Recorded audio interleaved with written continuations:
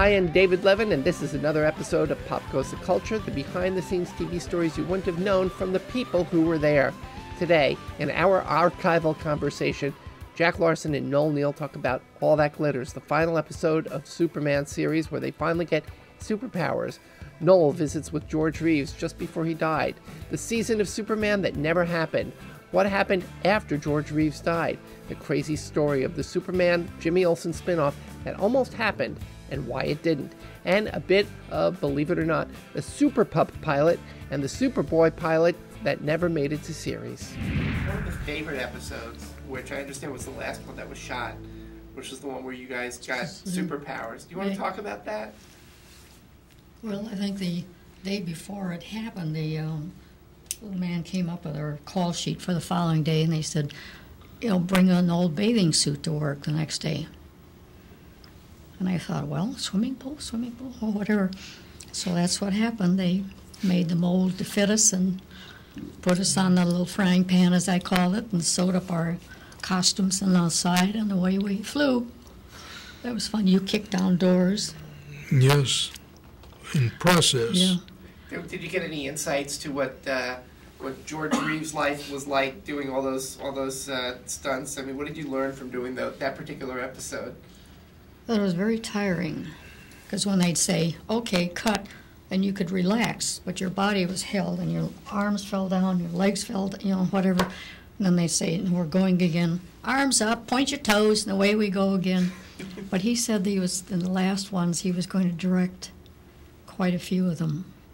And he said, Noel, he said, I'm getting a little old to be running around in my underwear, as he called it. He had such a great sense of humor. There was going to be another season, I understand. Yeah, 26. Whit had called and said, no, we're going to start again in September. We have 26 scripts from New York, and away we go again. And he said, if you, we're going to shoot at Ziv again. And he said, if you're in your neighborhood, or drop by and see if your old suit still fits. So I dropped by a few days later and saw George. He was playing Jim Rummy with George Blair, who was a character, and he was happy. He was going to do a movie before that, and B-movie kind of, and do another 26. And that was the end. I was in Europe, so I wasn't around. I was still trying to act seriously. My idea at the time, serious acting, and I couldn't get a job in the United States. Live television had stopped. The dramatic shows where I had worked, and I got a chance to do a film at Bavaria Filmkunst in Munich, and I was there when. But they exercised their option on me. We all had these very peculiar contracts. 2 years later. Yeah, it was very peculiar contracts that which wouldn't be allowed now. That you were under really permanent contract. It was like 7 years. All they had to do was send you a telegram exercising their option on your services, and you had to come to work 30 days later. And I had gotten my option exercised, and it was a very complicated situation. That's strange. The other shows have covered the circumstances regarding George Reeves' death, and obviously the mystery that went on with that. And different TV shows, reality sort of intrudes. John Ritter, who passed away on 8 Simple Rules, and they chose to continue the show. Phyllis Coates left Superman. They recast the part of Lois Lane. Different shows, different characters, different actors, different circumstances, whether they're leaving for contract reasons or whatever. In this particular case, with the passing of George Reeves, they elected not to recast the part. They said, we're going to... Was there any discussion, or was it just, okay, he's gone, we're gonna stop? Well, the only thing we knew, and then you can tell all your side of it, that they said, well, we've got 100 and some in the can. That's what we need for syndication, and half in color, half black and white. So we just won't do any more. I mean, it was just, they didn't want to spend the money to do more.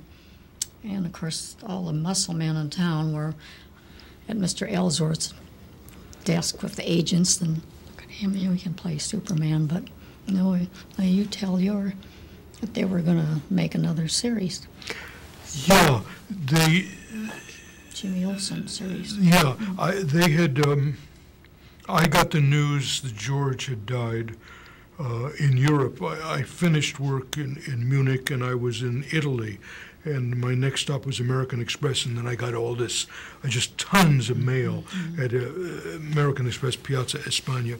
And I had already I was supposed to return to work. We were going to do 26 more, and then George was dead. And they wanted me very much to come back to New York. And I thought, why? I'm working in Europe, and maybe I had a film out, actually, in England with Ethel Barrymore called Johnny Trouble.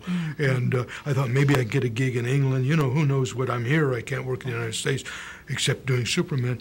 And so they wanted me very much to come back to New York, and so I did. Well, they insisted I come back to New York. And I did come back to New York, and Mort Weisinger, who was the story editor, Mort had devised how they could do not 26, because Kellogg's sponsored and they put up money. And Jimmy Olsen was a very popular character, and it was now their most popular comic book, was Superman's pal Jimmy Olsen.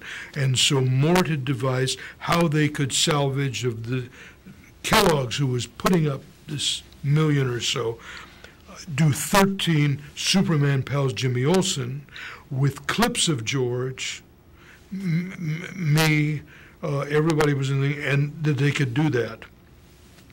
And I was very surprised.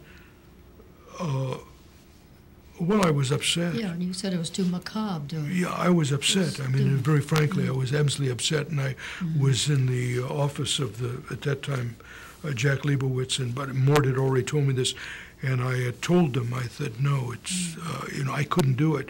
I said, well, what would you do? They had all these clips, and they said, if we need, exactly, Mort said, if we need a run-by or a different thing to save Jimmy, we'll just send a muscle man with in the Superman thing through, to do it. And so I said to them, I said, look, I said, if I said I could do it, I couldn't do it.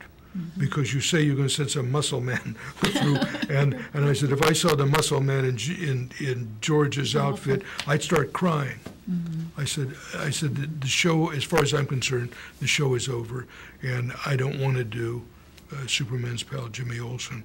And there was some question whether I was legally obligated from my contract in doing this. It was a big question, may I tell you. And our producer, Wood Ellsworth, stood behind me, who was a good guy, and also didn't want to do it. But there was a big thing about legal obligation, and anyway, it was never done. But I think that the thinking was they could have gone on in that way, but I was getting a little bit long in the tooth too, So they made a Superpup tank. Yeah, and then they tried to do Super or somebody else. Superboy also, I think. Right? They tried to do Superboy. They tried to do a number of things. Gerard Christopher. We did one of his shows, one of these series. George Christopher, we went to Florida. Yeah, exactly. Paranoia. Exactly so. Exactly so. You'd have been good. Well, that was fun. Next time, Jack and Noel talk about the other versions of Superman, Smallville, Lois and Clark, the Superboy series from the 80s. Noel talks about meeting fans and traveling to Metropolis, Illinois for the annual Superman celebration, their funniest memories, what happened when George Reeves got injured. Turns out he wasn't really Superman. Plus, how they made Superman fly in the pre-digital, pre-screen 50s. Till then, what was your favorite iteration of Superman on screen? Was it animated, live action, TV, film? There's been a lot of people who played that part. Put your answers in the comments. I read every single one. Thanks for watching. Hey, want to talk to celebrities yourself? Become a Patreon subscriber and then tune in to Ask Them Yourself.